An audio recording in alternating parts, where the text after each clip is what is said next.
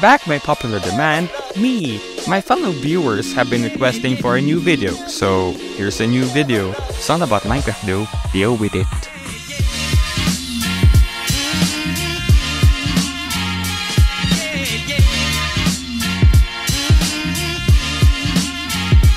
Once again.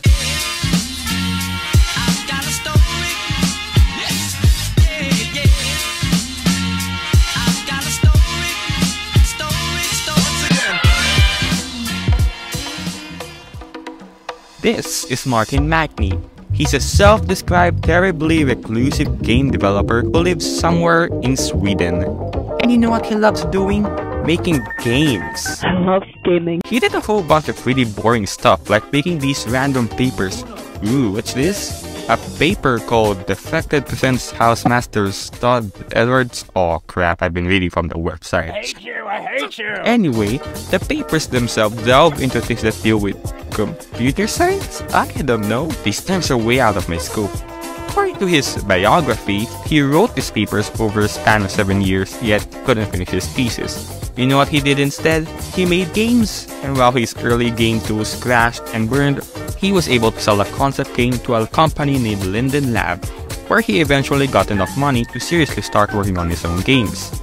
His first game that's really successful was Odd Bot Out, released as a paid download which later became free to play with ads sprinkled in. The game deals with did you hear that? That's a robot that gets dumped in the bin because he's too defective, I guess.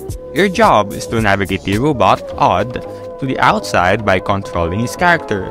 Now, there are only 100 levels which I've already completed, but in general, it's a pretty darn solid mobile game. Odd Bot Out provided the foundation for his next game, Mekorama. This game was basically Odd Bot Out, but in 3D. Instead of leading a robot to the great outdoors, you deal with this chunky boy to get to the red gold. Oh, and don't forget the stars to Ash. This game was pretty darn good too, but you know what was sick? Using the game's built-in editor, you could make your own levels and share them with the community. This one I made myself. Oh crap, seriously? Building on the foundation of his older games, he would later make Fancade, the subject of this video. Are you guys not tired of me speaking about games? The main philosophy of Fancade is that, well, it's the fan-made arcade, which means that all of these games you see, they're not made by Martin, they're made by the community. And what does that mean? You get to make your own games. Now granted, I can't understand anything here. What's this? Math? If you're just like me and doesn't understand a single bit about this, don't fret. Fancade also includes a voxel editor, which is what fancaders or fancoders use to make their graphics for their games. And unlike the coding aspect, this part is relatively simple to understand. You just hit the edit button and paint away. Now, the color palette is still limited, but with a bit of creativity, you can make some sick looking stuff.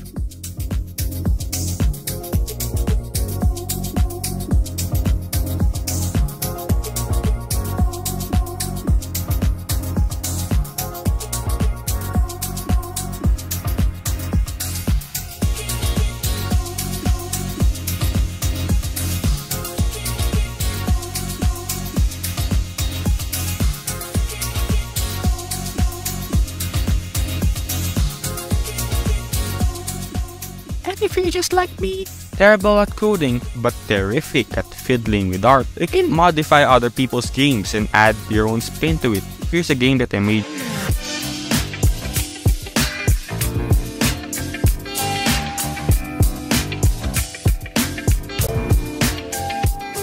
Mom, this guy's self-promoting his games. And speaking of the games, let's get into the actual games, shall we? Fancade offers 3 tabs where you can play games: Quest, Battle, and Arcade. We'll start with the Quest tab. The Quest tab is always available, so even if you're in the Arctic with no service, in jail, or trapped in defected headquarters, you can still play games. The games are mostly a mix of Martin's own games sprinkled in with community-made games that get lucky enough to get into the Quest tab. The games include Drive Mad, a game about driving mad; Recoil, a game about control— Hey, is that John Rambo?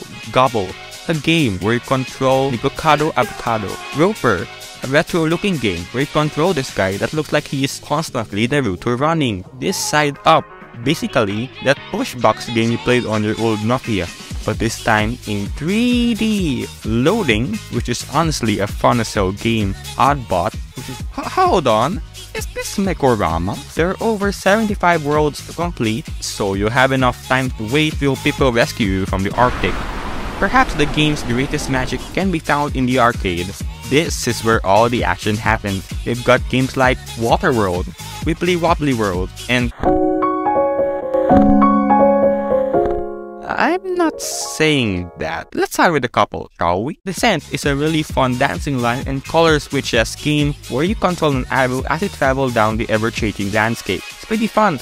The graphics are great too. Don't tell anyone this, but I failed so many times. This game is super dang hard. Drive Monster is a reskinned Drive Mad variation where you drive monster trucks over ramps, abstract landscapes, and rocks. Just be careful not to go too fast. The game I mentioned earlier, that is a simple platformer game where you take control of a floating platform as you roll the ball towards a ship. The game is great, controls are good, graphics are sick. But then, that name, that's not very good. Entrench is a Minecraft / mining tycoon game where you take control of this QB boy as you search for ores to dig up. Keep an eye out for this alien looking purple sludge as you can find gold in them. It's extremely enjoyable to play, especially on the go. Overtake is a runner game on wheels where you drive across procedurally generated terrain while you, overtake vehicles coming your way. Keep an eye out for these weird looking speedometer things as they help slow down your motorcycle. You don't have to crash. Snake Left is another one of the many games Martin has produced. In here, you control a wiggly wobbly snake across obstacles and platforms. It's also easy to play on the go, which is pretty much a requirement for Fancade games as the game is mostly played on mobile devices. Pigments is a match 3 style game where you find matching tiles, then you tap to clear the matching tiles. I find this one interesting because it also includes a pigmentless version, which I think would come in clutch for colorblind players. Orb Match is another kind of match 3, but this time you shift little bubbles around to get 4 matching orbs. There's also chess. I'm pretty sure a lot of chess heads watch my videos, so here it is, chess. Fancade isn't just limited to art though. You see this tab? These are so-called demos, or as I like to call them, art. The demos here are not really about the gameplay per se, but they're more on the visuals. It's best explained by how Fancade explains it. Enjoy the visuals.